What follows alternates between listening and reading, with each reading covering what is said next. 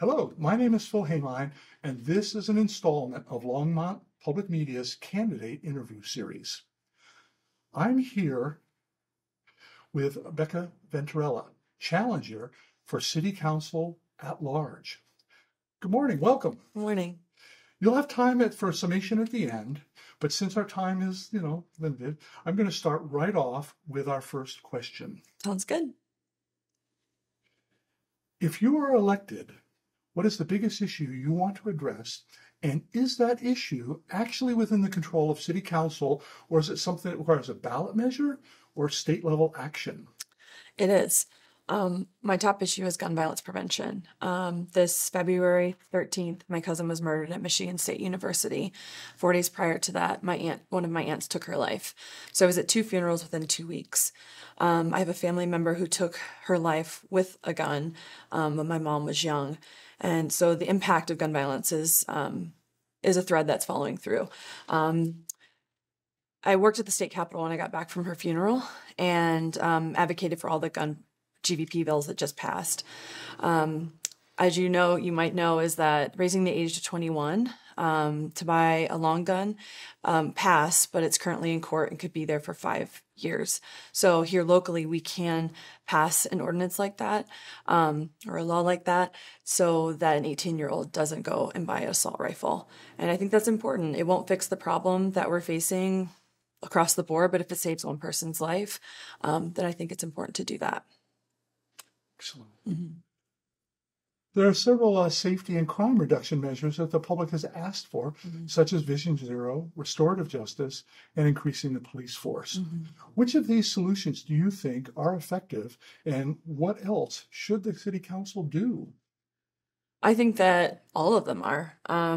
They all work together as a cohesive team. Public safety issues we have to look at it in this scope of it's all have to work together. It's not just one picks the other. I had the honor of attending LCJP's fundraising event yesterday, and I believe it's imperative that we support organizations like those because they are working with our Justice Department to help combat the issue that's prevalent with youth. If they make a mistake, something happens, they help navigate that with them so that they don't go on in life with something that could mar their future. And they help them, teach them how to cope, teach them how to communicate. And I think it's amazing. Our Longmont police officers are working along with LCJP, working on restorative justice. And that's very important to keep at the forefront of our minds because that's something that I have not heard many offering. So I'm really proud of the work that they are doing here. Well, that's great to hear. So, moving on. What is your vision for the future of Longmont's transportation network of vehicles, streets, sidewalks, and multi-use paths? I think the big question when it comes up to transportation that people have is the railway, getting a train here so that people can travel through in and out from their jobs in Denver, all throughout. But secondly, I think the microtransit that they're looking into to have in our city it's important because people who don't have access to vehicles, people are in a home with one vehicle and they have jobs and doctor's appointments and taking their kids here and there. With microtransit, people can travel through our city and get to the places that they need without being burdened with costs for Uber, costs for, getting a friend to drive you, the time constraints that comes with even possibly waiting for a bus. It's definitely a challenge. And I think we want our community to be walkable, bikeable. I've had people talk to me about, hey, can we fix this bike path so we can travel through? So I think following with what they're doing and keeping up with that is amazing because, it'll help us out. Great. It sounds like you've really been out there with people catching their ear. Yeah, I've been able to hit 2,300 doors in about 3 weeks. We kind of slowed down because my body was giving out. But a lot of people are sharing their thoughts and opinions with me, and I think it's important that we sit with our community members and work together. Great. The high cost of housing makes it difficult for service workers to afford to live in Longmont. Do you believe that they should be able to? And how do you believe it would impact the lives of current residents if they could? Absolutely. I'm a service worker. I'm a tradesman, a tradeswoman. I'm a hairdresser. My husband's a mechanic, and it's hard to really make much money because you can only charge so much in order to have people be able to access your services. So that's one side of the service worker piece. So yeah, we do, because it's very expensive to live here. Boulder County it's our state, our cities are skyrocketing in price. My husband and I were able to move to Longmont because there was a development going up that was a townhome development. And so it was really wonderful to be able to be in a community, tight community, and not have to be burdened with cost of maintenance on the homes, buying all the equipment to mow your lawn.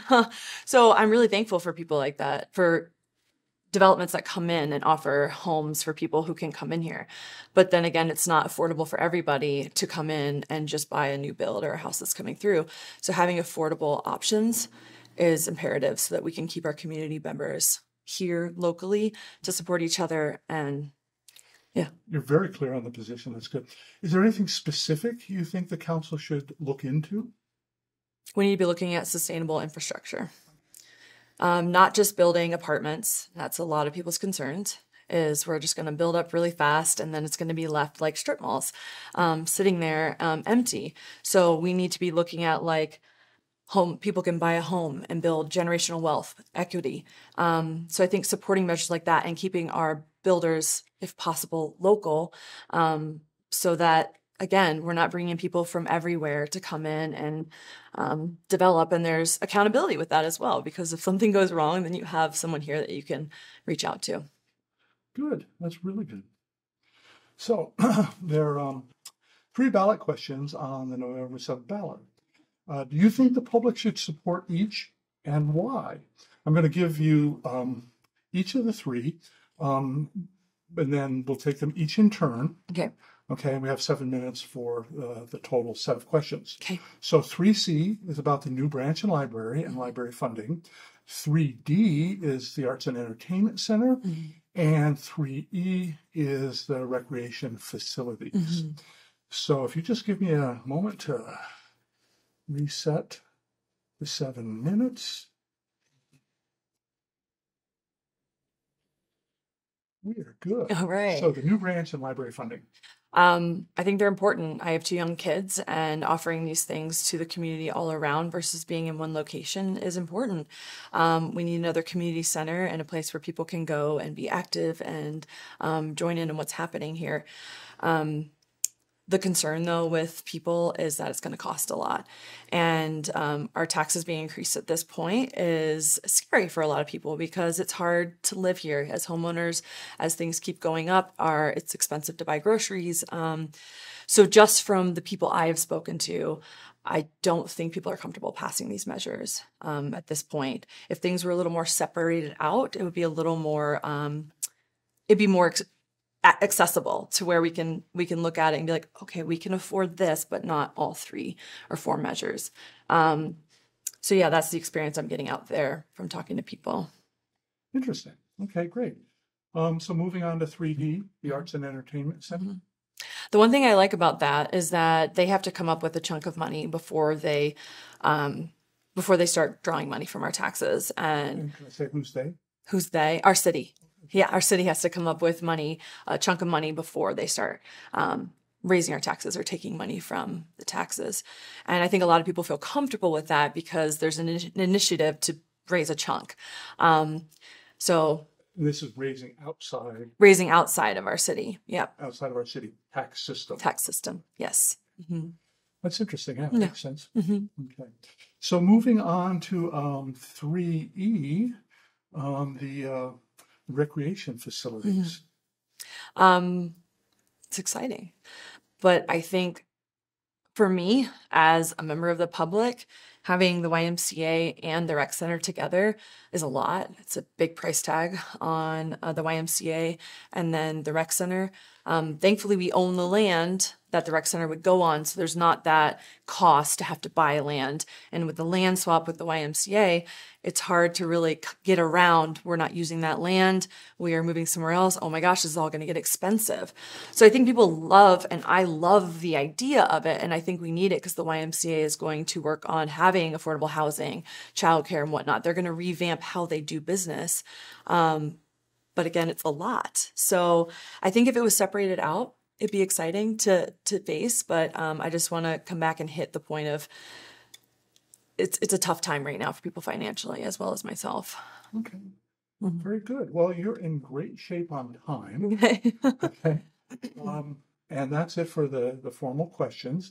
And at this point, I'd like to turn it over to you for a very open-ended, anything you'd like people to know about yourself, kind of a closing round. Okay.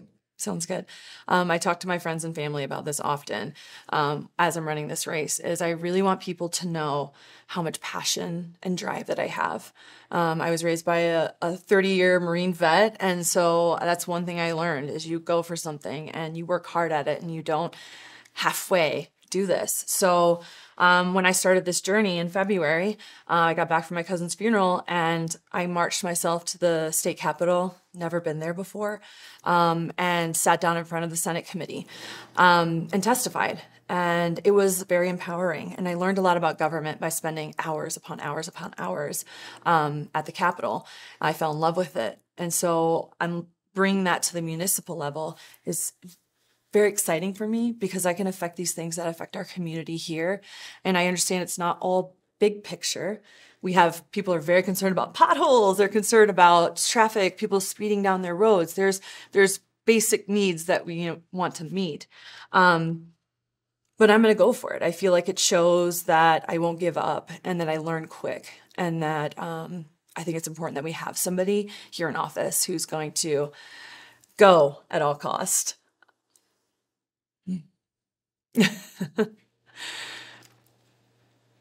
Great. So once again, this is a wrap up. This was an installment in Longmont Public Media's candidate interview series. And I was really glad to have you here in this forum, Beka. Thank you. And look forward to watching how the race progresses. Thank you. I really appreciate it. Bye.